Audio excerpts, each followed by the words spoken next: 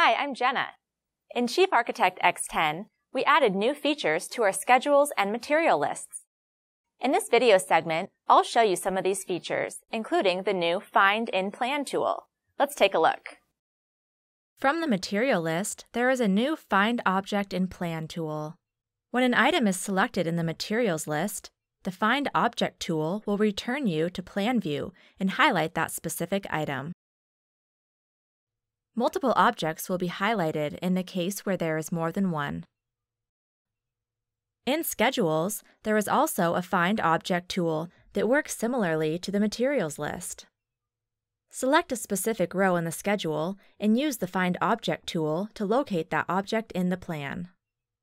Objects can be directly opened with the schedule. Like the new Find option, the Open Row Object tool will open the specification dialog, allowing you to directly edit that object for added accessibility in making modifications.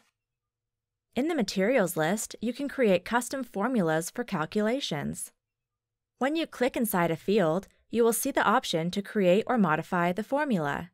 For example, to create a formula for 10% extra material, I'll enter equals count times 0.1. Formulas use Ruby scripting if you want to go beyond the basics. To reset a formula, use the Revert to Default option. Most objects in Chief Architect have attributes we call name-value pairs. These might include the width or height of a cabinet.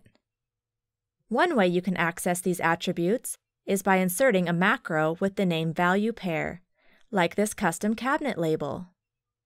To see all the attributes available for a given object, you can assign a macro, Object Properties. We added normal size for framing members, and for cabinets, we added several new name-value pairs. There are several great new features added to Chief Architect X10 that you can expect to see in early 2018. And remember, all new software purchases include free upgrades for the first year. So if you're not currently a customer, get started today with Chief Architect.